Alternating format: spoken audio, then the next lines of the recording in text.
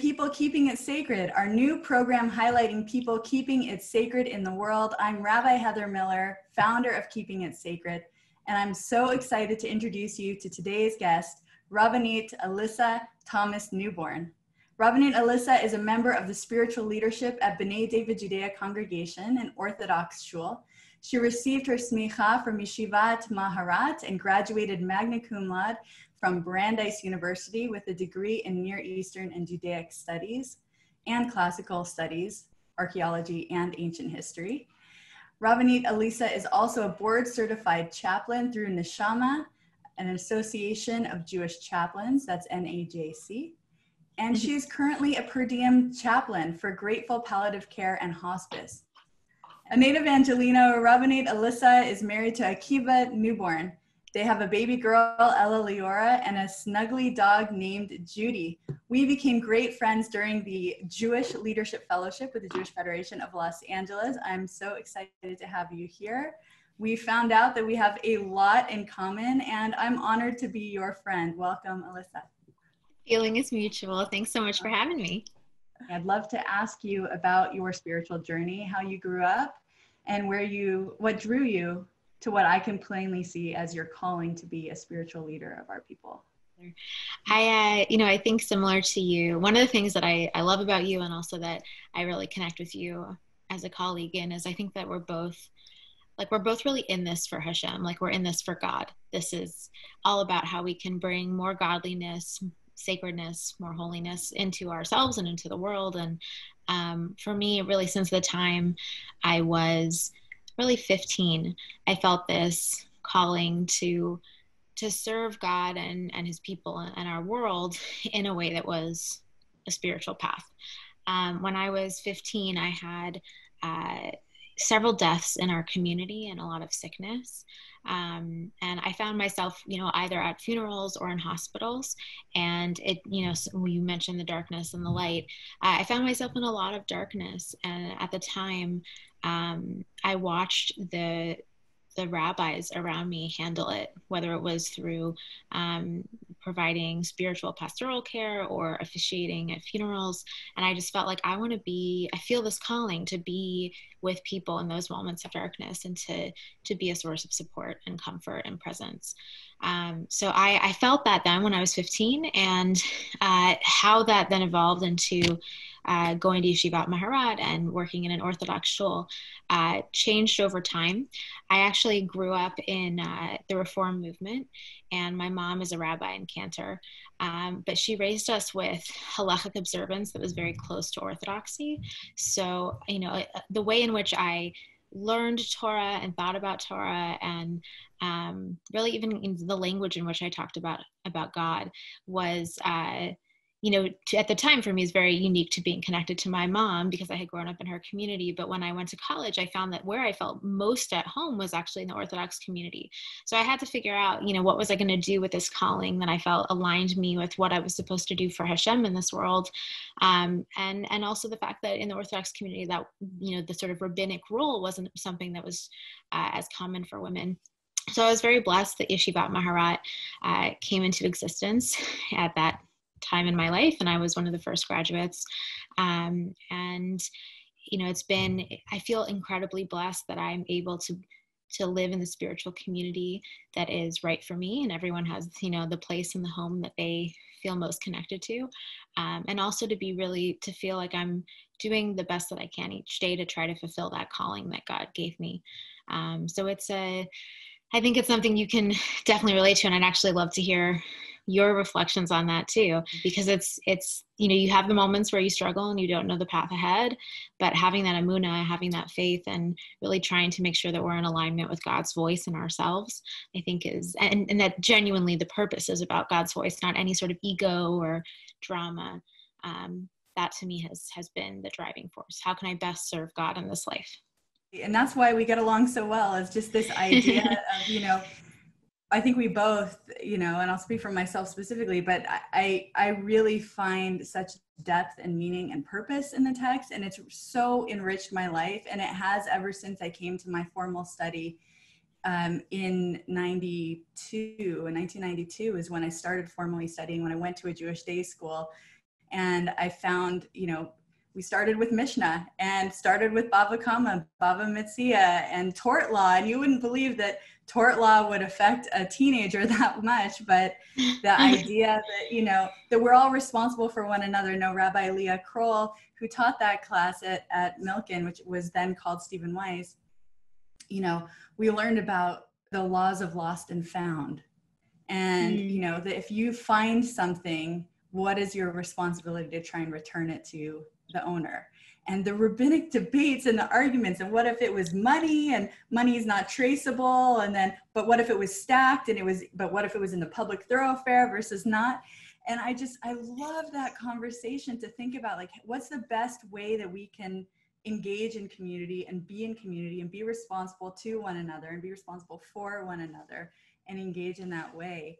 And that just really opened up my eyes to how deep and how thoughtful and rich a tradition that we have is, and to think about studying that and continuing to study that for now 28 years. It's been studying rabbinic law and rabbinic text and thinking about how to build community, and then all the things the rabbis say about social justice and all the things they say about caring for people. And I think we get along so well because we, you just want to share that kind of, absolutely, beauty, that, that framework, that lens to life that you can have to bring that gift. Like, I feel like it's such a gift. You always say Natan Torah, right? It's like, it's a gift. Torah is a gift, but to be able to share that is a privilege and an honor. I totally agree. And you're making me think of, there's a famous text in the Gemara about, it's, like one of those moments of ownership. And, if you find an item, or you find a talid, like, and you're trying to figure out who owns it. And just one of those, like, very tachlis about the logistics of a situation.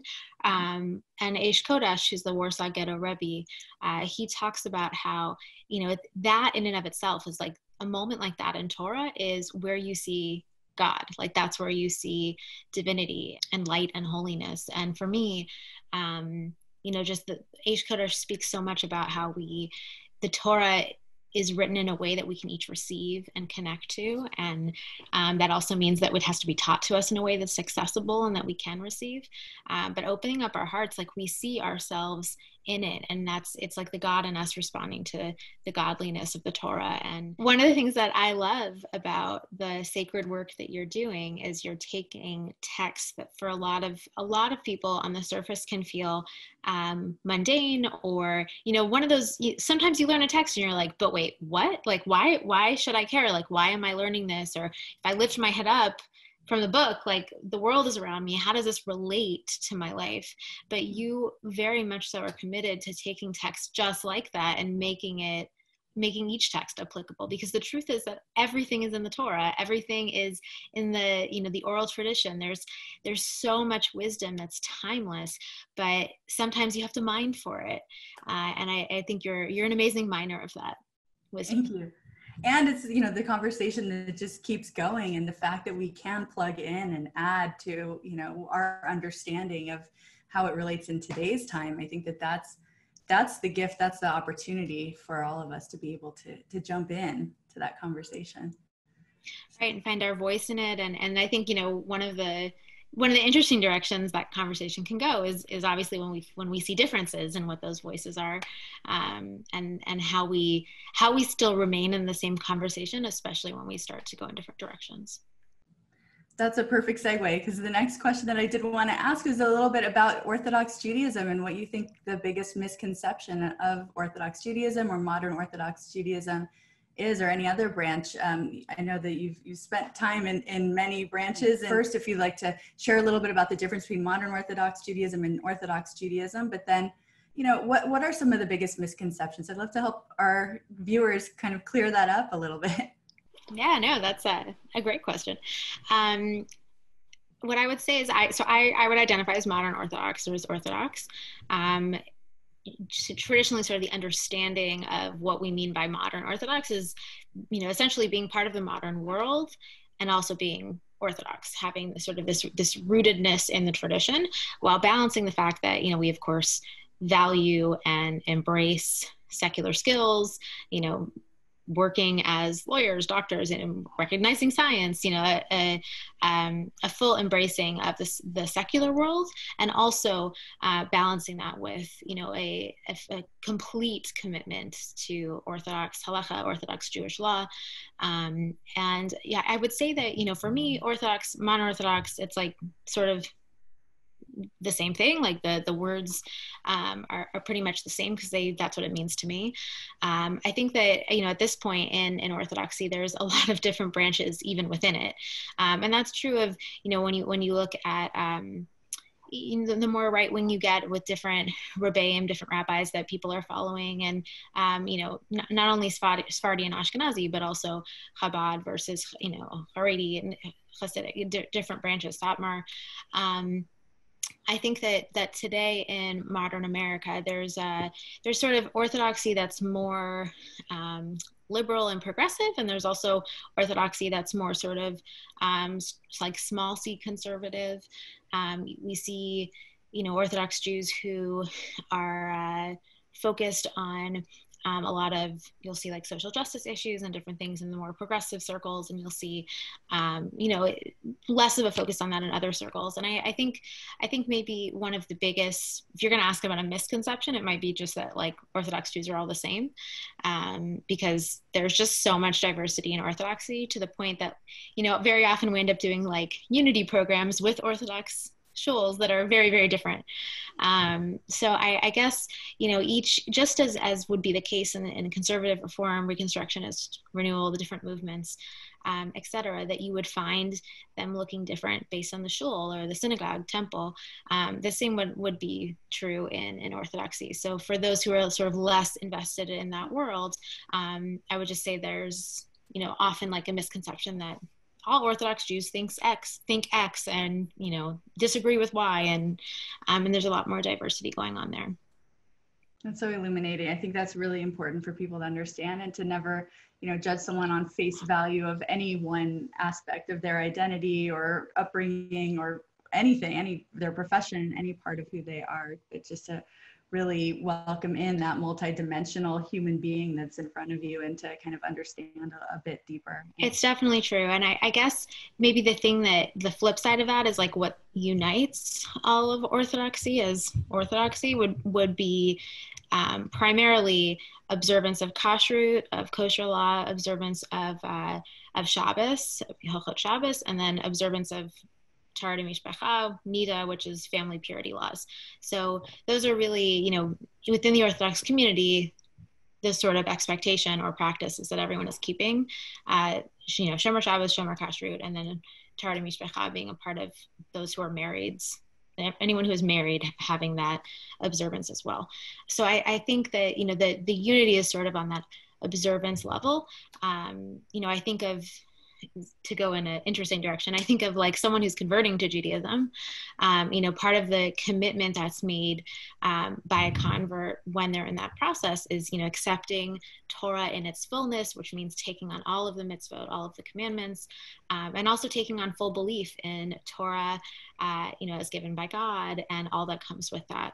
But I think it's an interesting point to think about, in understanding each denomination, if that's of interest. Sometimes that's an interesting place to start. Yeah, that's really wonderful, because whenever I sit on a Beit Din, we talk a lot about, so what does commandedness mean to you? What does moral obligation mean to you when you take on these 613 commandments on your shoulders? Right now you can wear a talit as someone who's converted to Judaism, provided you're over 13 years old. The idea of, when you take on that responsibility on your shoulders, what are you feeling like you take on? Because the answer is not as clear in the Reform movement, certainly, and all liberal movements, of just, what is the meaning of halakha? What do you feel obligated to do? What are the commandments that are, central to what your Jewish identity is now going to be, or is, that we're naming today? So that's always a fascinating question that I love to ask, because the answers are so varied, and you really get a sense of who a person is, right? When you ask them, what's your central commandment?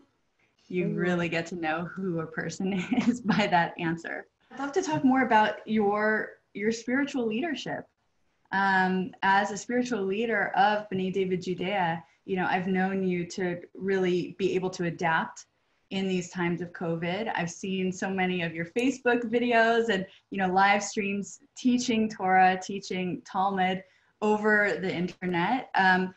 And I think that you're someone with such a warm-hearted approach and such a caring approach to your congregants. I just wanted to see if you might be able to share a little bit about your approach as a spiritual leader and maybe some of the things that you found that your congregants or other people are needing in this world during this global pandemic. I think we've all had to adjust how we, certainly those of us who are working as clergy, how we teach Torah, even outside of the Jewish community. Like how are religious leaders addressing what it is that they're teaching? How do they communicate in an effective way? So definitely when it comes to, logistics and learning how to transition to that, to like this online platform, and, especially as Orthodox Jews who are not using electricity on Shabbos, it's been a very experimental, interesting, struggle-filled experience in trying to find what's going to be best for our community. We're feeling very, very disconnected from each other right now, from each other, also from ourselves in terms of our purpose and what, how we get through this. And it's a source of a lot of anxiety and depression for many of us. And we're also feeling very disconnected from God, feeling, Hashem's guidance and healing and presence. I think it's a very tough time. And we're also living with a great amount of, not to use like a buzzword, but privilege just in the fact that we live in the 21st century and we have access to, in America, we have access to heating and lights and water. We're if we're going to be at home, most of us are, in our community are pretty grateful that we have what we have. And at the same time, to still feel the anxiety and the depression and the fear and the worry, to live with the level of uncertainty that we're living with now, has made it a tremendous obstacle for many of us. Joining our members in processing this experience in a live way has been a really big part of my day-to-day. So, we have different support groups within our community that I run in terms of, some mental health resources. There's also this group of people who meet every week, of different ages, coming together just to check in with each other on a weekly basis as we go through this. A lot of the work has certainly been pastoral and halachic and focusing on adapting to the holiday changes. But I do think that, when it really comes down to it, what makes this time different than regular times, whatever that is, it is just on the day-to-day basis processing what it is that we're living, the significance of it, different feelings of guilt around it, how we can help each other, and the emotional roller coaster that we've all been on. I'm sure you can relate as well. Some days are really great, some days are much harder, and when we're a community, we try to go through those things together. Also, now those regular moments are over Zoom as well, which actually I think, even though we can't meet in person now, I think I know I've been speaking with a lot more people from a lot of different places. I mean, I'm weekly on the phone I have people in the Keeping It Sacred community in England and Texas, and all of these places where it would have been impossible for us to meet weekly in a room. And now, so I think that the profane or regular days have become more sacred in some way, also more scary, but more potential there. The holy days during COVID, it's been a lot harder because you are used to, for many of the congregations that I've served, for the closing song, you put your arms around each other, you are staring at each other's eyes when you're all looking at the Havdalah candle and, looking at each other's eyes and looking at the reflection of God in your fingernails and in their eyes. And, there's that intimacy, that connection of breathing the same air, being in the same space, that feels really different online. And I think that, for me, when I'm thinking about the high holiday services, thinking about pivoting and how to maybe use technology in ways that we hadn't done before that could maybe enhance the service. Like, yeah, I think, you know, the tools have changed, right? We used to have a building to connect, and now we've got the internet to connect, and it's up to us to use the tools for good and to innovate in ways that can kind of keep that ikar, that essence of our tradition going. And so identifying what that is and then bringing that through the technology, understanding the technology well enough to bring that together is, I think, the challenge. But it's also very exciting to be a spiritual leader at this time. And anyone, you know, that we have that opportunity to think about how to make these tools work for us. Right. I think going back to our denominations conversation, that looks different in each denomination too.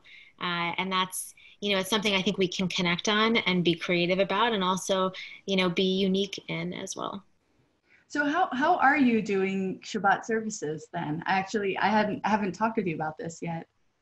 Yeah. So how B'nai David is doing it is, you know, we're Orthodox, so we're not using any electricity. We're not using Zoom. We're not live streaming anything when it's Shabbat or when it's Chag, when it's Yom Tov. So our weekday davening, our weekday services, so Shachrit and Mincha and Mariv, every day are live streamed from Zoom. So a minyan meets in person in a backyard locally, and that minyan of 10 men is meeting, you know, we have in each backyard that it's happening in, there's, you know, enough for there's enough space for men and women to both attend, and to have more than 10 men. But the minyan itself is happening. And then we have a computer there where we live stream that so that those who are not able to leave their homes can watch and be a part of it and join, respond to Kaddish. And we have Divrei Torah each time from me and from Rav Yosef. And that's during the weekday. So Sunday through Friday morning. Then on Shabbat, we have several backyard minyanim as well. So several services that are happening also in backyards, because at this point, you know, I don't know at what point in the future people are going to be watching this, but currently we are not able to be in our building. So we're allowed in Los Angeles to have outdoor worship services, you know, under a certain capacity, and following all of the guidelines, social distancing, masks, temperature taking, everything. So what we're doing is on Shabbat, we have those services. People can register in advance. They show up and, you know, they participate under all of the regulations. And it's really meaningful for those who are able to attend to have that opportunity to still do something in person. So, you know, what a lot of people do is praying at home with their kids, you know, printing out resources beforehand so they can read words of Torah that have been written, or, you know, reading books together. And Shabbat itself, you know, you have Shabbat dinner, which doesn't require you be at shul. Shabbat lunch, same thing, you know, Sudah Shlishit. There's still so much to the day, ritually, especially for families that are focused around it, you know, a home dining room table. I think what's been a real obstacle is how, for those who are living alone during this time and are not able to go in person to the services, that Shabbat and Yom Tov, when you turn off technology, can be one of the most isolating times.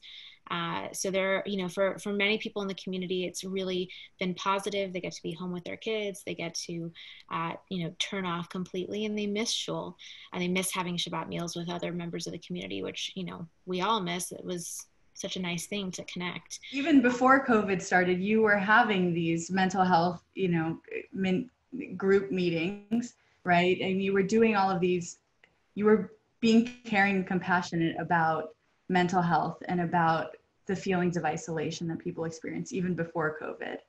So to think about how you, who are already expert in that before, can understand and share with us, you know, exactly how that continues through COVID, and what kinds of things we can do as community members to pivot and address those feelings for people, I think is really illuminating. And it's important for all of us to think about those people who are in our lives, who, you know, whether we're a member of a congregation or not, just those people who are in our lives who are alone, to just remember to check up on people a bit more. And if we're alone, to not hesitate to reach out to people, Right. as well. There's a text about how, references that Moshe was supposed to make the luchot and then make the ark to put them in. And it's a different ark than the one that we're familiar with, but that's a different conversation. But the text references the luchot first. It references the tablets being made first, and then the ark that they go into. And Rashi comments that Moshe actually said, so the order is that the luchot are more important than the ark, than the vessel, but if I make the luchot first, if I make the tablets first, I'm not going to have anywhere to put them. So I need to make I need to make the ark first, and then I'll put the tablets inside. And I think it's just an acknowledgement that, we have the spiritual and the physical. We have to take care of both. They work in partnership. Without our bodies, we couldn't be existing as souls in this world. And we have to take care of them. They're a gift from God. And at the same time, we can't just be an empty ark. We need to feel fulfilled and connected and a part of something bigger. So it's sort of, I think, balancing how we take care of our ark, our physical, and also balancing how we take care of what goes inside of it, and making sure that we're not stuck in a situation where we have an empty ark or where we have tablets with nowhere to put them. It makes me think about that Heschel idea about the body without a soul, or a soul without a body, with regard to keva and kavanah, right? You have keva, you have the words of the prayers, but then you have the kavanah, your intention, your spirit, the spirit that you put into the prayers. And if you just have the spirit, you're just on top of a mountain praying to God, but there's no community ability to kind of join in with you and elevate what you're doing.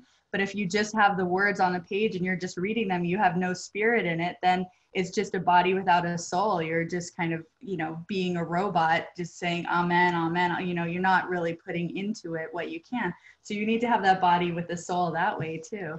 So it is. Judaism so much about balance. What is keeping you strong at this time? What are you hopeful about?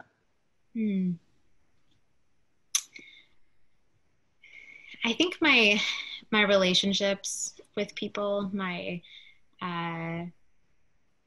family, certainly my husband, my daughter, my family, my parents, definitely give me chizuk, give me strength to keep going. The self-care, trying to find ways to make sure, my own mental health is taken care of, my own physical health is taken care of. That's become a harder thing for a lot of us. So that's been a point of chizuk for me too. My relationship with God, one of the things I've noticed is that the rituals that are certainly still a part of my daily life look a little bit different. So it's very easy to get disconnected from them. For example, if you're used to going to prayer services in person, and then suddenly you're not, or you're participating virtually, the way in which we pray takes on a different tone. It could be more disconnected or more connected. It depends on the person. But I think for me, checking back in my relationship with Hashem has always been very important, but is certainly at the core of where I'm at now. I do feel like God is with me and supporting me, and any obstacles that I can remove, Baruch Hashem, have gotten easier. Sort of the things that are in my control in my own life. And when there's been obstacles that are harder to remove, I feel like I've had a good amount of support. So I feel very blessed and fortunate in that way. My work is certainly a source of inspiration and strength. To be able to support people and have a purpose in my daily life is so essential. So I'm very, very grateful for that. I have a daughter who's 1 year old, Ella, and seeing her grow and change every day has been exhausting. And it's also been really such a miracle. I think the fact that we've gotten to spend so much time with her at home, and just my husband and I are both here, like we're both able to see different stages in her growth. It's really a huge gift. She's so happy. She's so excited and engaged with the world around her and life. And that I think is a very important reminder. I know that there's been, several people have asked me to send pictures of her, and I'm like, I don't want to overwhelm people with pictures, but I do, I am getting the sense that people are yearning for that sort of reminder of life and newness and something to look forward to and hope. And she's certainly a source of that for me. But I feel very grateful that I'm able to serve in this way at this time. And I do have hope that, this is something that will end, and will really, the question of like, who do we want to be after this fuels me as well, because there will be a time when we're not dealing with these issues, but we'll still be the same people. And how do we want to come through this is a huge part of that for me. That's a great question. Who do we want to be when we come out of this? I think that's something we all need to answer for ourselves. And I think that is very motivating. I think that we as adults forget that we also have that potential to grow and to keep growing, and especially with your Hebrew language studies, everyone. we can always learn more. But with Torah, right? Yeah, I've never felt closer to Talmud study every single day for the past 200 plus days with the Daf Yomi cycle, intentional Talmud study every single day. I would add about the sources of strength, because I think when we see other people do really beautiful, meaningful, sacred things, it inspires us. And I'm very grateful that that's something I see in my community members and B'nai David people, and in you. When people do, when you see the light come out, it's so inspiring and beautiful. I'll mention one congregant in particular. Her name is Cindy Kaplan. Cindy Abrookin is her new name. She got married relatively recently. She taught a really beautiful interpretation of a text that's familiar. It's Zeh Hayom Asa Hashem Nagila V'Nismecha Bo, from Tehillim, that this is the day that God has made.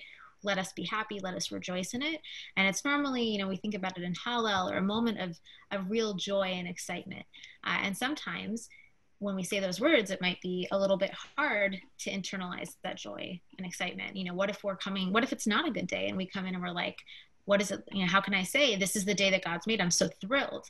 And one of the interpretations that she gave that I really learned from and love, is that to read it as Zeh Hayom Asa Hashem, like, this is the day that God made. May not be perfect, but this is the day that I'm living, and I need to be grateful that there is a day. And I want to find joy. I'm going to commit, Nagila V'Nismecha Bo, I'm going to find a way to connect to the joy within it without sort of denying wherever I'm at. And I found that interpretation to be really inspiring. And we have the opportunity to learn from each other right now. And I certainly learned from her.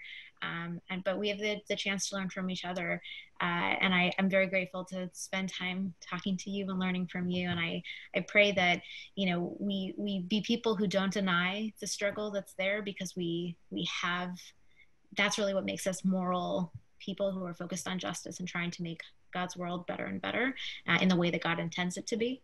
And that we also, in recognizing the imperfections and the need for growth, that we also have the commitment to look for the goodness in each other, to look for the joy, and to cultivate that in our hearts and in our world, because we're really very much in need of it right now. And it's a remarkable calling for each of us to have, to be a partner with God in that. Wholehearted amen to that, all of that. It's really well said and beautiful, and I couldn't agree with you more. Where can we find you? What projects do you want our audience to know about? Well, you are welcome to go to B'nai David's website, B'nai David Judea in Los Angeles, and my Parsha classes are on there, the source sheets that I make. I also, as you mentioned before, am doing little 5-minute Words of Torah on Facebook. So you're welcome to go to my Facebook page, Alissa Thomas-Newborn. And anything that B'nai David does on Facebook, I'm usually involved to some degree. So I'm very happy to connect with you there. And also you can feel free to email me. My email is athomas, Thomas, 1818 @gmail.com. That's my personal email. You are welcome to contact me there too. But really just go through Rabbi Heather. Well, thank you so much for sharing so much of your spirit and the joy that you have, even in these darker times, you know, to really be able to bring out the light and to share the highlights as well, and to remind us all of the highlights that are among us at all times. And thank you to our audience also for tuning in. If you have someone you'd like to recommend that we host on the show, please contact us at rabbiheathermiller.com. There you can also sign up for our newsletter to stay up to date with all that we're programming, opportunities to study together, and more. Thanks everyone for keeping it sacred.